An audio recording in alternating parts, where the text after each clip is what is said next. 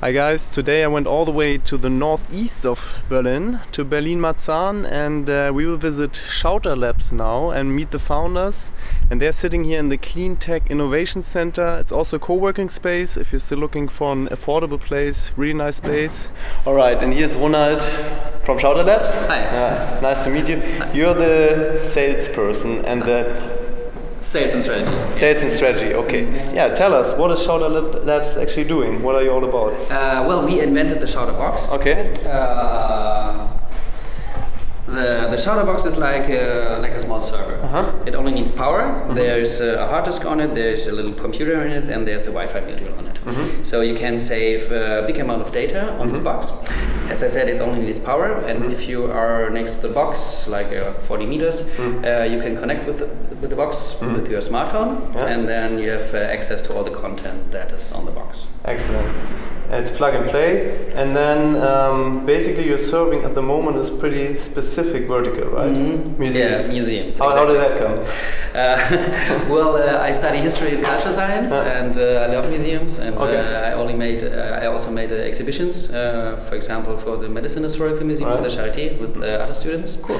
And I also worked in several other museums here in Berlin, and well, I saw that the systems that are there right now are not the best way for the visitors or for the museums. So we just invented this. Well, it's very easy. As I said, you only have to enable Wi-Fi, and you have to connect to the Shoutr box. And then it works over the browser. You're just everything in the browser, so you don't have to download an app. And we're here to Nefertiti. Nefertiti is number one. Well, the content is not Nefertiti, but it's about Old Egypt. And here we have in English. On this table, you can see many objects from the ancient Egyptians' And this is screen now, so you don't have to have the content on the phone. Yes. Saves time and space. Exactly. And you have everything. You have like pictures, videos, audio, text, like everything you can do with the internet. And the one way is to put in the number, number one. The other way is to go with the iBeacon, right? The iBeacon, yeah. But if you use the iBeacon, then you still have to download an app. But the app is very small. It's only a few kilobytes. And if you start the app and you come next to a beacon, then you have this bar. The bar changes its color. Just have to push a bar, and then you get the content that is linked to the beacon. Okay, now we're entering here the Clean Tech Innovation Center. Oh, you have even a pool table here. Yeah. Nice meeting room and a kitchen. Yeah. It's a really good co-working space. Yeah, very good. Do you guys have lunch here usually together, or do you sometimes, not often. There's not the time, but of course we eat here together. Yeah. Cool. And you guys sit upstairs? We sit upstairs. Yeah. Okay. Now we're up here where you guys sit. You have a lot of space still. Yeah. This is our area. Yeah. This is Sebastian Winkler here. Hi, Sebastian. Hello, camera. Okay, what is Sebastian doing? He's our boss. He's the boss. He's the boss. The CEO. Yeah, there he is. Okay. This is our technology area. It's Rank. And this is Christian. Hi. Hi guys. Yeah. And this is Kai. Sorry, Kai. Kai ist auch mit dabei. Hi Kai. And a lot of hardware here. And a lot of hardware, yeah. You get those from the US, I was told earlier, and then you assemble here with your software. You put on the software and so on, huh? Yeah. Some hardware components come inside, yeah. Okay. So how long have you been working at for Shoutr Labs or on Shoutr Labs?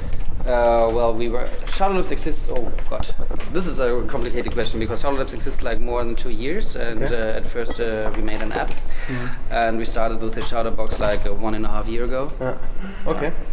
And so far, biggest challenge or mistake that you encountered?